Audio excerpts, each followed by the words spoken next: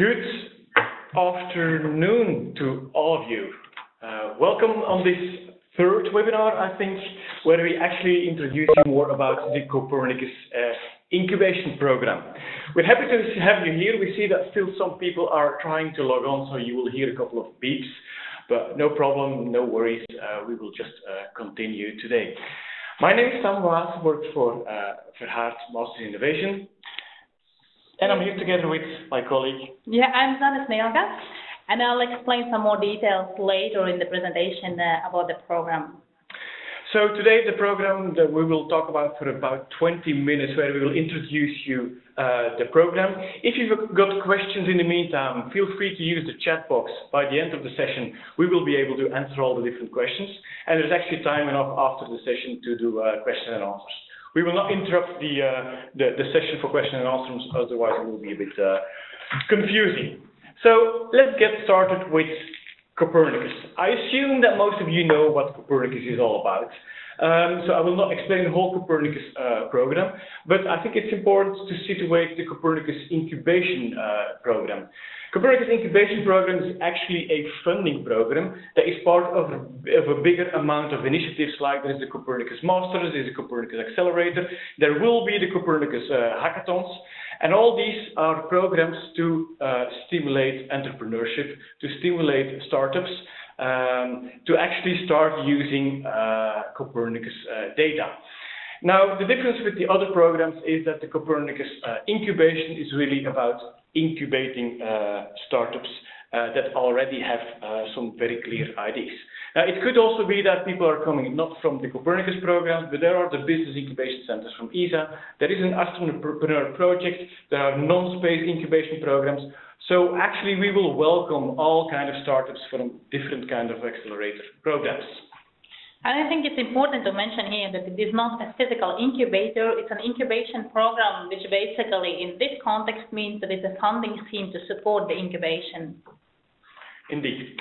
So why do we have the Copernicus Incubation Program, and why does the European Union invest into this program? Well, it's actually clear to increase the number of ventures that make use of space assets. We want space assets to be used. The satellites are there, most of the satellites are there, and now actually we want the initiatives to start to stimulate, to pick up the data that is available to start in new ventures. And of course we want to promote and activate large volumes of incubation and accelerator programs that go within the space scene and also outside of the space scene. So for the agenda today, we had the welcome, we welcomed you already. Quickly, I will introduce the program a bit more in detail, and then we will go into the small details of the application procedure, like how to apply, what are the evaluation criteria, eligible applicants, eligible costs, application templates, and so on. And at the end, as I already mentioned, there is the question and answer session, and just as a quick reminder, use the question and answer session or the Q&A or the chat box to actually post your questions already. Also for your information, everything that we talk about today is also available on the Copernicus Incubation website, Copernicus Incubation EU. You will see it in the slides a couple of times, but all the information, there should be nothing new, is also available on the website. We'll try to give you some tips and tricks on some sections and how do we see it happening, but other than that, everything is indeed on our website. Just another comment, we expect that today here in the webinar we have both business incubators and startups, so you'll see that we'll try to address both what requirements and what conditions are for those two types of applicants. Okay, so Copernicus Incubation Program, what is it about? Well, fairly simple, very straightforward. It's a equity-free fund of €50,000 to boost a startup which is using Copernicus data, which is using Copernicus data or supporting Copernicus services. We will be able to award 20 startups per year with 50K, and that over the next 3 years. So in total, this is a fund of about €3 million for 60 startups that will be selected to be supported, to be incubated, and to get this funding directly, and they apply together with a specific incubation center or incubation program. Now, just a couple of highlights. What do we hear from people that people see as an advantage of this program? Well, one is equity-free funding. I already mentioned this.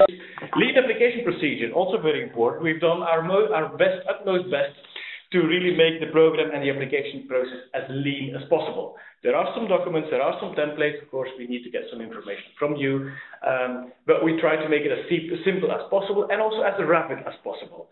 So we commit ourselves to a very rapid evaluation process, which we will deal more into detail later on.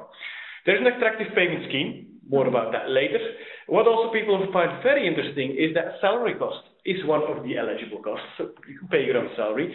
Don't submit a proposal of 100% payment of salary, because this is not really what we are aiming for, but salary is definitely a cost that can be included as part of this incentive scheme. And, of course, it's complementary with other support programs. Yeah, which we might explain a bit later again, but which means that you might use the other subsidy programs or other funding schemes of European Commission to support your incubation, and it's not in conflict with this program as long as you don't fund the same activity with two programs. Indeed. So, Dana, what are the startups that we are looking at? Okay, we're looking at startups that are not older than 5 years. That's the basic precondition, and we're looking at 2 different maturity stages. First of all, we look at the startups that are at the very early incubation stage, just established or about to be established, and want to develop their proposition into a working product or the first prototype. So that's one case or one type of objective where you can use your incubation support funding.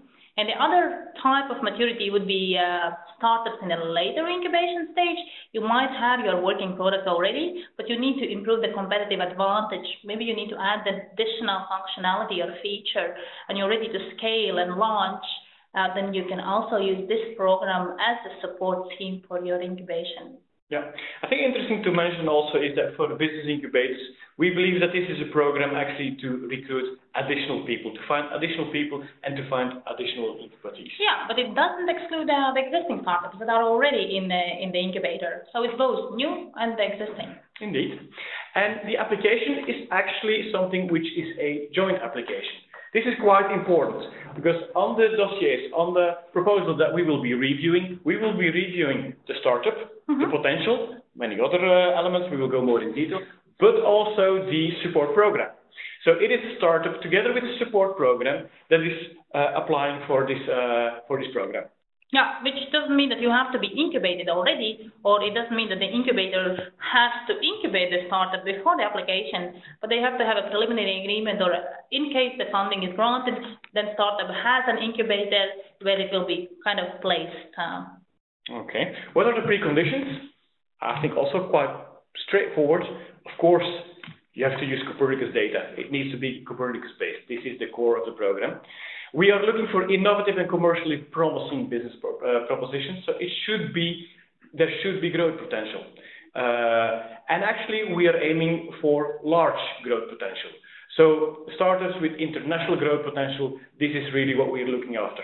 So startups that are covering a wider scope, a wider region, rather than a single region-based startup. I mean, this is our preference to go large. Yeah, absolutely. So be ambitious and make sure that you have meaningful propositions with Copernicus data, that it's not some kind of a side thing or secondary thing, but it's really in the core of the proposition and it adds value or it makes your proposition stronger because of the Copernicus data and services.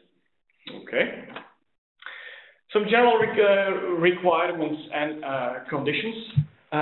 You can get up to 50K for your funding, but you should note that this is only 85% of the total cost. So you need to, as a startup, you need to be looking for co-funding of minimum 15%. Now this 15% can come from almost anywhere. This can be your own funding, this can be an incubation fund, this can be venture capitalists, this can be friends, families.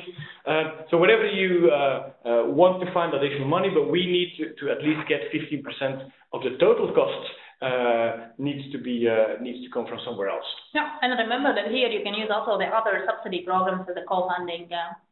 Absolutely, indeed. The funding covers up to 1 year of operations. Payment scheme, as we mentioned in the beginning, rather attractive because you get 50% pre-financing and the remaining will be delivered at the final delivery. And we aim to get an announcement of 4 weeks after the submission of your that you can get started and you actually can get the payments. Now, only one date to remember for the moment is 15th of March, because this is the first deadline, but definitely not the last deadline, because this is a program which is continuously open for the next 3 years, and the dates of the selection moments have been defined already. You can find the details on the website. I'm not sure if you can read this on the slide here. So the first year we'll have 3 selection board meetings, and the second and the third year we've got 4 selection board meetings. So for the moment, only one date to remember, 15th of March. We're looking forward to your submissions. We will select 7 startups or a maximum of 7 startups at the first selection. But don't worry, if you don't make the first selection, there are more to come. Yeah, absolutely. And obviously not everyone will get granted with the funding in the first selection round, but it doesn't mean that you cannot improve your application and apply again. Okay. So, application procedure. How does the details go? Zana. Okay. We're going to cover application procedures, the documents, the timeline, the eligible applicants, the eligible cost, and also some more details on the templates, some guidelines or some quick guidelines already. So let's start with the application requirements and the timeline. Okay, here you see a list of application documents that are required to be submitted to apply for this funding. And you see 2 sections. One set is required from a startup and the other one from a support program. It looks like a long list of documents, but in fact it's broken up in several short documents for the efficiency reasons during the evaluation process. But in fact what we ask from a startup and also from a support program, we ask a compliancy checklist, which asks for very simple things that you can communicate in English, that you are based in one of the European Union countries, and that you agree with our terms and conditions, and those kind of things. So it's something that you check and sign. The second one for the startup is a startup business pitch, which can be delivered as a video pitch or a slide deck. Not an extensive book to be written, but something that very sharply, in a concise way, presents your business proposition. I think it's an important point, because if you cannot present your starting idea in about 10 slides, then we believe there is still some work to be done. So it needs to be sharp. It needs to be sharp for yourself to make sure that there is a clear idea, a clear project, but also sharp for the evaluators that will be reviewing many of the applications. Absolutely. And then we have the number 3, that's the funding request application, where you present why do you need the funding and how are you going to spend it. Some tables to be filled in, some numbers, some cost positions, which obviously have to be in line with the eligible cost positions as defined in the program. And number 4 is more open. It's support documents. First of all, we expect to have some CVs. Who is in your team? Who are you? What are your profiles? And if there is anything else you think could complement your application and explain your case better, please feel free to add. From the support program, as I explained, we also request a compliance checklist, which also includes the support letter, where the support program, meaning the incubator, when we talk support program, we mean incubator, provides a commitment to incubate the startup. And then the second material is the general information material. You might have already some kind of brochure or some kind of presentation material explaining the activities of the incubator, like what services are available, what is the operational model, where it's located, and how does it work, and what's the track record of activities, like how many startups have been incubated and what are the results. Application selection? Yeah, so we are going to organize the selection and evaluation in 2 rounds. In the first round, it's a document check. It's a check of all the application documents you will submit. We aim to select maximum 14 applicants for the second round. And in the second round, we will invite the applicants for a live interview on a WebEx platform to pitch their business proposition and answer the questions of experts. So in fact, the support program, meaning the incubator, will be evaluated in the first stage, and that's a very important block of the evaluation as well. It will constitute 1/3 of the evaluation results. And in the second round, where the interview happens and the business pitch on the WebEx platform happens, we will look at the proposition and how the use of Copernicus data and services is done or expected to be done, and what's the strength of the business proposition, and basically why do you need the funding and how relevant is that. Okay. And how should people submit the application?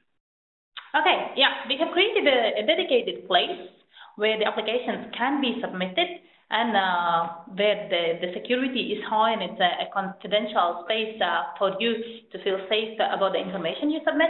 So when you go on the website, copernicusincubation.eu, how to apply, you will find a section to register yourself as a new user to get a dedicated space where you can upload your documents. Mm-hmm. And normally you should get a confirmation. So if you don't get a confirmation, something has gone wrong, and then please contact us. Yeah. By the way, I think it's the first time that we show the URL on the screen. This website is also the website where you can find all the information that we have been talking about. Yeah. Now, eligible applications and criteria. What are the criteria specifically for startups? Okay, so we are looking for all kinds of startups out there. As I said, maximum 5 years since legal registration, but it doesn't have to be a legally registered startup necessarily at the moment of the application. You can have an intention to register, and you can be a team of entrepreneurs. In this program, we will accept teams that have at least 2 people and 2 complementary profiles in a team. And obviously, if the team, which is not registered yet, gets the grant, they will need to register themselves as a legal entity to sign the contract and get the grant eventually. All kinds of other startups are also eligible, also university and research institute spin-offs, the corporate spin-offs, and even the venturing teams in large companies with an intention to be spinned out. As long as there is an intention to set up a legally independent company. Yeah, absolutely.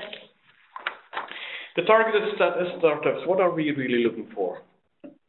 We're looking for meaningful propositions, meaning that there is a real problem in market, there is a real customer need that can be solved with the proposition, and the fit is really clear that you have to find a solution that has a chance in market because it solves the real problem and adds value to customers or a certain customer group. And as I mentioned, Copernicus data and services, they have to be in the core of the proposition. They have to add the meaningful value. And we're looking for strong teams, the new champion teams. So that's why also in the second round of evaluation, we would like to see the team interacting with experts.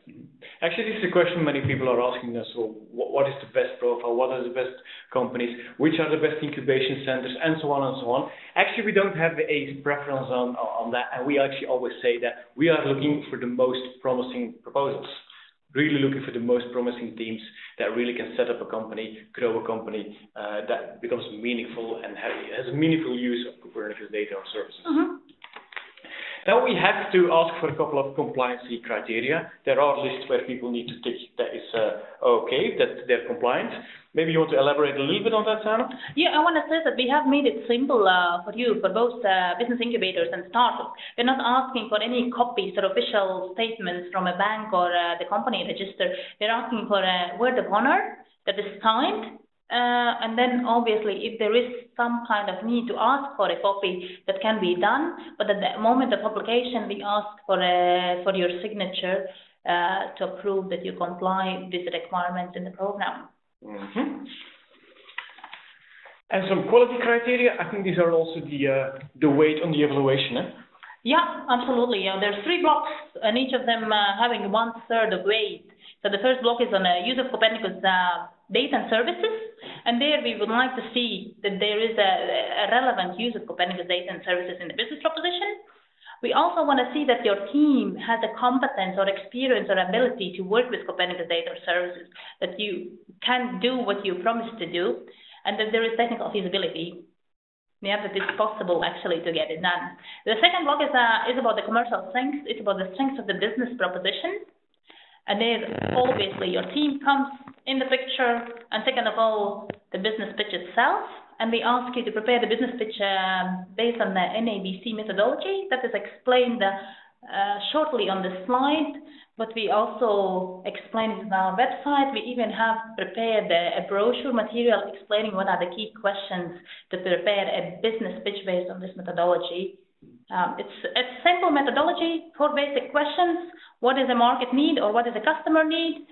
What is your approach, your innovative approach to solve the problem? What is the added value? What is the benefit to the customer and to your investors? And lastly, what is your competitive advantage? What are the alternatives and why are you better than those alternatives? And then the last part Yeah. is actually the evaluation of the business incubator itself. Yeah, absolutely. Focusing on the scope and the strength of the support services.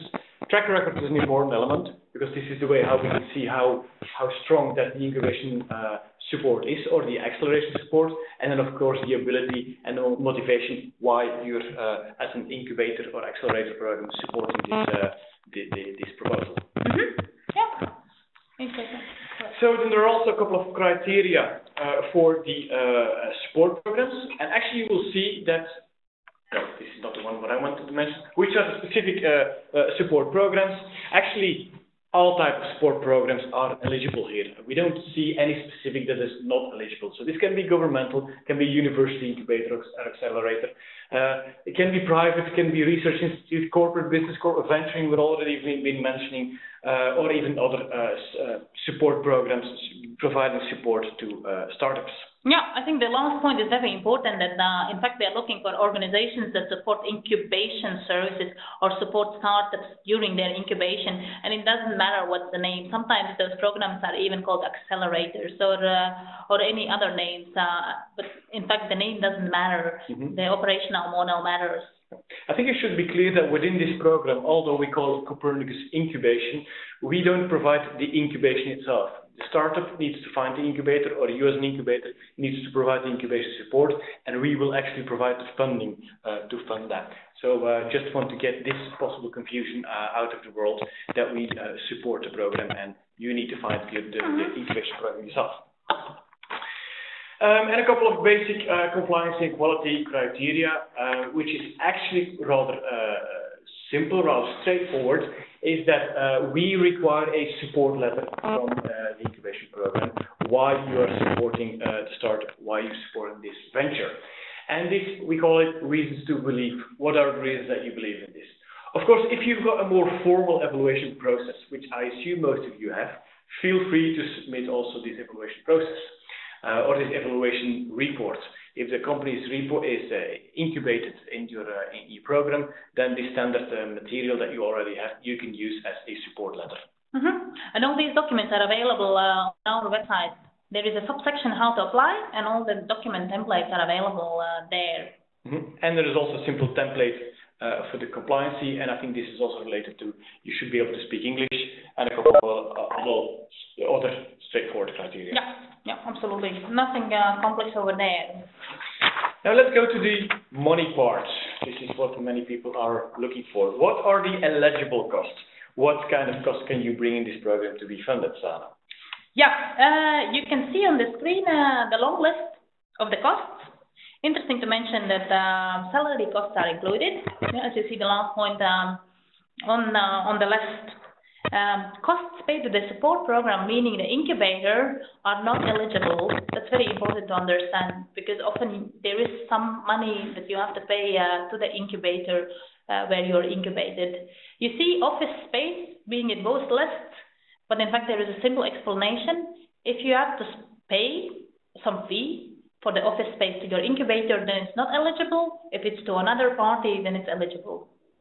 So it's a bit a twisted definition here, but it goes back that the incubator cannot receive the money that comes from this program. And then other costs, you can see them all on the list here. Borrowing costs, business consultancy services, website, promotion material, employee-related costs. I mean, all on the list, and the list can be much longer than this. So, yeah, I think... I mean, the list most likely is not longer, but there are a lot of sub-activities in each category. That's what you've been doing. Yeah. So, but it's kind of all types of activities that are directly related to your business development and to that incubation stage. Yeah. So this eligible cost is actually for the 50K. Then there's also some eligible co-funding, and this is about the 15% that you should find yourself. And you will see this is actually the same. The same list, yeah. Same list, indeed. Exactly the same. Now, the only comment here is that the co-funding, that 50% you have to bring in or chip in yourself, it cannot be in kind. If you get somebody saying, okay, I'll chip in with office space or with some services, those 15%, that's not eligible. It has to be cash. Okay, I think this covers quite a lot on the program, what is eligible and so on. So let's spend a little bit more time on the application templates, some guidelines that we have, what people should be filling in, and some of our recommendations. And let's start with this video pitch, which we think is new, and we actually are looking forward to see lots of videos, because we believe that this is a nice way to present yourself, to present the team, and no, we are not looking for a professional marketing video. I mean, use your mobile phone to record yourself, to actually talk about what you want to talk about, what you want to show us, because we believe this will be carrying on much more message that we want to see, that we want to hear, than only a presentation. Yeah, and keep it short, 3 to 5 minutes. Don't make any long movies for us. And as Sam said, don't put effort into making them anything professional. It can be really a homemade, easy, simple movie. We also don't limit how you are going to make it or produce it. We only give you a guideline what has to be in that video pitch, and you see the 5 bullet points on the slide as a guideline what to include in the story. And obviously, the team is important. We already mentioned the business proposition according to the NABC is important. Stage of maturity is important, and why you need the funding is also a very important question. Important remark: not more than 3 to 5 minutes. We will not be able to review videos that are 20 minutes, 50 minutes. So keep it short, keep it concise. Now, if you don't want to make a video, which we perfectly understand and accept, you still can make a slide deck presentation.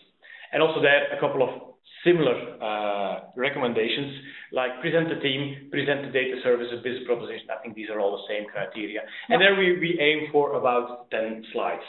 So don't go over that, otherwise there will be too much information. Yeah, in fact, the difficulty of the exercise is not so much producing those numbers of slides or 5 minutes of the video, but really make your messages sharp and in a very concise way. And then to help you, we've also provided some pitch preparation support material. Yeah, you can find it on our website under the subsection media, and I think we also have it on how to apply at the bottom of the page. So just use it as an inspiration. It's not a formal guideline, it's not a mandatory guideline, but it is there to help you to prepare your pitch, to plan the messages, to answer the right questions. And then we are communicating already about the incubation program, as you've been seeing, because you are in this webinar, which we're very happy with. So we assume that you learned about this over Twitter or Facebook or through our newsletter. Newsletter is something that we will keep on using to inform you on updates, on new application dates, on new deadlines that are coming, or follow the Twitter, the Facebook, and the LinkedIn channel to stay up to date on what is happening, what is new, and later on also on what are the successful cases that we have been selecting. And then a specific question to the business incubators that are today in the audience. We also are looking for your support and your help to get in contact with your startups. And there we've got some communication material available that you can download, I think, already, or you can also ask us the questions so we can help you with the promotion to spread this message and to so that you can get in the best way possible the benefit of this program. Yeah, so absolutely. Get in contact with us. We're happy to have a discussion how we can work together to spread the word. Actually, I think this brings us to the last slide, which is an open slide. An open slide for questions. We can maybe put on the microphones if you have a question, or if maybe also you can just type your question in the chat box, and I will be looking at Alexander, who's also joining us, to see if there are any questions coming in. We can put people live on the phone, or any questions already? Yeah, we have a couple of questions so far. Of course, people can also feel free after these questions to unmute themselves and ask it themselves. But the first question that came in was from Marcello Maranesi. Our startup is already undergoing an incubation program after public ETTT process. Now we are at month 4 of 18. Would the money from this incubation program be eligible for the Copernicus Incubation co-funding? Normally, yes. I don't know what is ITT or that program, but normally, yes. There is no limitation on how to combine different subsidy programs. Just make sure that you justify the use of different fundings for different activities. So there is a clear explanation that they don't overlap. Yeah, it's an invitation to tender, by the way. Okay. And then the second question which we got was, is it necessary that startup and support program are at the same location, or can they be in different cities? They definitely can be in different cities, but we of course want to be sure that the startup is being supported in a proper way. So if you're far from each other, you'll have to explain also how you will be supporting each other. Yeah, how will you work on a virtual platform, and as long as you can explain that. Yeah, we're not bound to any location, any incubation center, so absolutely this is not really an issue. Any other questions coming in already? So far not. Okay. Then we let's see on the audio. If there's somebody that has another question, you can unmute yourself and ask us the question just over the phone. We have still a couple of moments, a couple of minutes to answer your questions. There's another question that came in over the chat, which is, what about reporting requirements during the funding period? That's a good question. Zana, can you elaborate on that? Yeah, we will provide templates to report, but they are not going to be any long documents to be filled in. But obviously, you will have to provide some report on how have you spent the money, especially the pre-financing, which is 50% of the total fund. Maybe also interesting to add to this is that the money will be paid to the startup itself. So we don't pay the money to the incubation programs. However, we want the incubation programs to sign off the reports being submitted by the startups. Yeah, not formally sign off, but we want some kind of check by the business incubators to be done. Okay. Other questions coming in? Other questions of people that want to unmute and let their voice hear? Then I think we've been clear. We have recorded this session, so we will make this available on the website. All the information is also available on the website. And if after all of this things are not clear, there is still the contact on the website. You can mail us, you can call us, and then we can help you further as a startup or as an incubation center. We have another question coming in. Sorry, Sam. Okay. The first question is, can a company apply to Copernicus Incubators before final registration? Can the registration be done while in the accepting process? And must 15% be spent within the first year? Okay, 3 questions. On the first, already 2, I would say. There's no problem that people are not a registered company at the moment of applying, but we need to have a registered company in order to be able to pay the advance payments. So registration can happen after the approval by this program, and the sooner that you get this registration, the sooner you can get the money. And then I think this is answering the first 2 questions, and the third question was actually the 50%. 50%, yeah. Within the first year. Yes, indeed. All the costs need to be spent in the first year. So. But in fact, the first year, the maximum of kind of, let's call it a project you can apply with can be maximum 1 year. So it can also be 6 months, but it's maximum 1 year. So it's not the first year, it's 1 year is the maximum you can run the activities within this program. Okay. And another question that came in is, are there any other options for a second team member, maybe a partner company? So the question is to have a partner company or second team member. It refers back to us saying that we need at least 2 complementary profiles. Normally, it depends what kind of partner company do you have, but we don't really foresee applications from consortiums. Let's say that there are 2 different legal entities coming together. Okay. Yeah, and then another question is, how does the funding of the Copernicus Incubator and other funding programs match together? For example, is it compatible with ESA big funding? There's a question that we've also had a couple of times, and yes, it is compatible with ESA big funding. What we're looking there specifically for applicants that have a challenge with the current ESA big funding. For example, some people, the real ESA big funding need to be at a specific location. This funding is is location free. So in that sense, it's complementary. Absolutely. Okay. That's it for now. So another couple of questions coming in, Alexander? Nothing at the moment. Nothing? then I think we have come then at the end of the session. And rest us only to thank you for joining this webinar. We hope everything has been clear.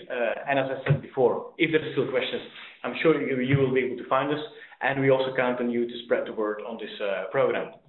Thank you very much for joining us, and hope to hear from you in the very soon. Yeah, and looking forward to your applications. Thank you. Goodbye Bye. for now. Bye.